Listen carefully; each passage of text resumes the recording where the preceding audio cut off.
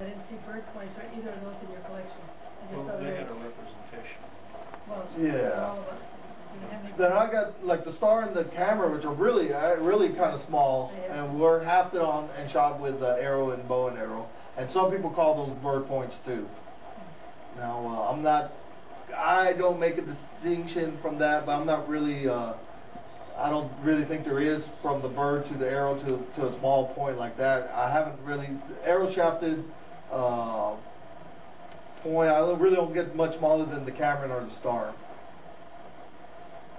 So what timeline do you think the actual bow and arrow came into? It's about somewhere around 1000, 1100 AD in this area for sure.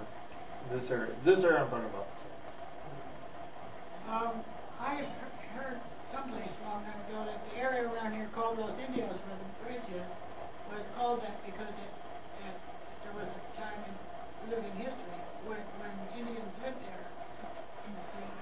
I know. I don't know anything about that story, but like you were saying, when the Spanish were coming here, and that there were definitely indigenous people here, definitely.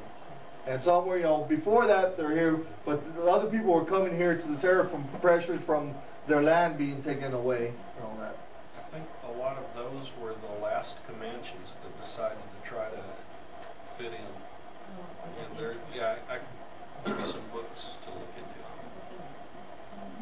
Wasn't it three tribes, the Apaches, the Comanches, and the Lisbon Indians? Those were the three. Yeah, and the Lipantitlans also, we had the last of them down here as well. So. Well, that tribe still exists. They still, right, but the last wild, or shall we say nomadic groups. So we having a powwow on the 23rd. Are you all Lipan? Oh, we don't know. Yeah. We're in Palmview, what is the community center? It's in between the cabin. Oh, okay, that's good. Yeah. The leader is Robert Saltway. You can probably find him on the internet. In What's the name of that? Lipan. When I was growing up in Laguna Heights, well, there was still dirt roads, and when they were pulling in the utilities, a farmer, so my dad got a property of his, that used to belong to his grandfather. Half a block across the street, about 2.5 feet in the ground, where running the phone lines, they discovered some pouches and some other leather stuff, and they had some points in it. There's 3.5 feet. Oh, which like, she was talking about the caches of points and all that. It's strange. A lot of those are found archaeologically, like they're storing them for later. They made them and then they'll come back at some other point to get them, and they know it.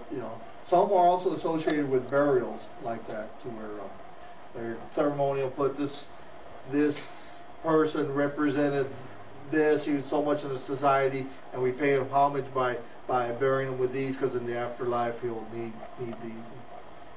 Were the Indians the problem in the War of 1846 to 48 coming in against the soldiers? No. Only out west for down here? Yeah, I mean, there's stories after the Battle and War of Comanches still coming down and raiding here. But as far as during the war, the battles, now there were possibly some guides and all that, but they had a small impact into the armies and all that. You said probably, of course, the Mexican army probably consisted of a lot of Native Americans within their ranks. They enticed them over there by giving them land. And Well, money. they were part of the country of Mexico. They'd already been, brought in, some assimilated, some to certain degrees. Visitors. We got some write-ups about those bones that were found right around the White House. Yeah, right around the White House. And they said they're from prehistoric peoples and stuff. And they sent them to, is that the one they sent to They China? were like 8,000 years. Oh, Right Japan, they carbon dated them. I think Yeah, in they Japan. found right through the White House. How long ago was that? In the 30s. Oh, okay. I think wonder it I was don't remember. 28. It was 28 when they were putting the water lines in, but Which, I mean, it doesn't surprise. nobody knows where they are. But how can you tell, like, when you go out beachcombing or whatever, and you see a lot of shells that have little holes, and I mean, how do you know that they're not, that they're, Native made or not. It's just, Make up a good story. I know, right? One way I know is that the hole is not no straight through. It's at an angle like a drill. They take a drill, So and it's make gonna be cones like on a, each side. They turn it over and a cone comes in from the other side. so it's like that, it's just not like a whole, like an animal or something. No, yeah. Yeah, you see a lot of those real small ones that have the holes there. It's like, it's perfect for. But a lot of the larger shells or anything like that, you will see, you can tell the scars, like the grooving and snapping and different things, the drilling, and the drill scar. You'll have the cylindrical scrape and all that. You study it closely, you should be able to differentiate with magnifying glass or microscope. We had this arrowhead made out of ebony with Okay. the stamp on it, brought in, it has feathers, and it's ebony, but like, it's like, it has tooth. Was that from, it came out of a cave up in Rio Grande City. Okay. Oh yeah, That's like from the 1800s, 1700s? I couldn't answer. It's interesting. We have it on display. It's in wonderful condition. But it has the feathers in the back, and it's ebony wood, you can tell, and it's like, The feathers are feather or what? the feather. Where is there an ebony forest? Oh, they're all Oh, that was the Out indigenous here? tree. Okay. I mean, the ebony here goes all the way up. Yeah.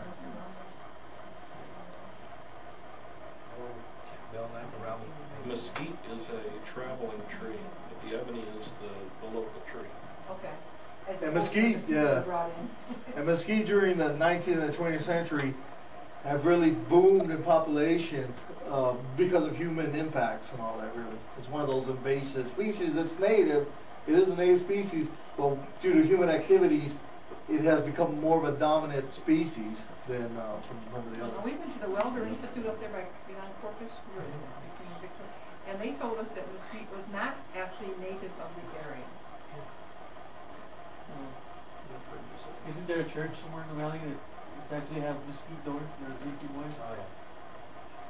But that, I guess they brought them with. It the depends captain, on- right? Well, Of course, this was Corpus Christi, or north of Corpus Christi, maybe.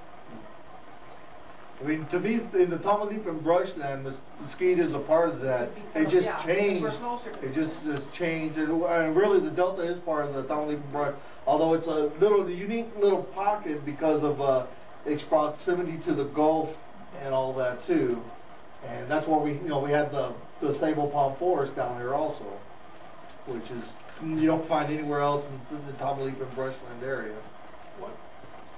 What plants is there evidence of them using? Let me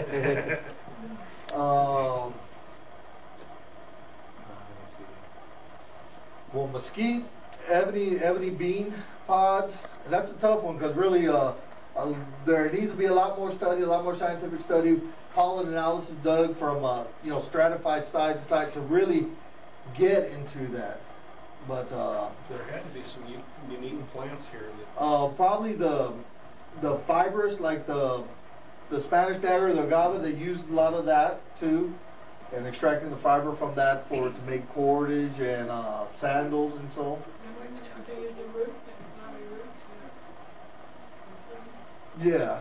When the young ladies make soap, it's not kind of the root.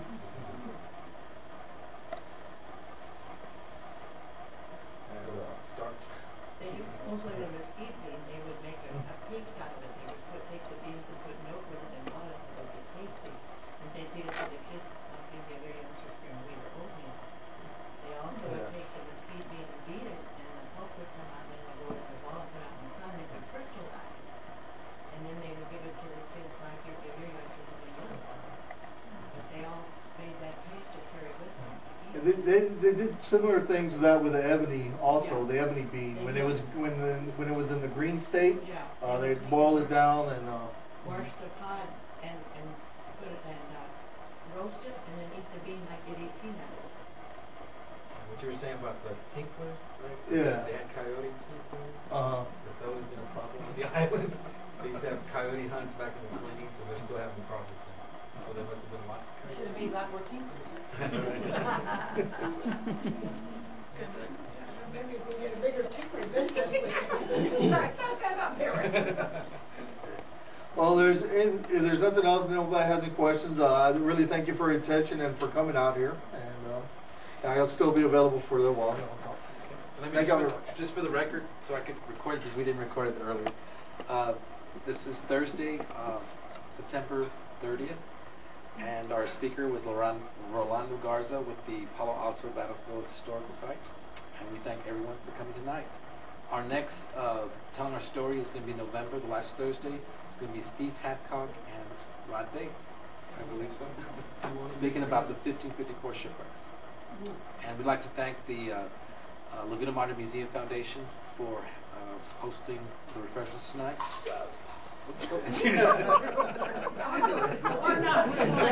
And Valerie Bates for being our camerawoman. Okay, thank you.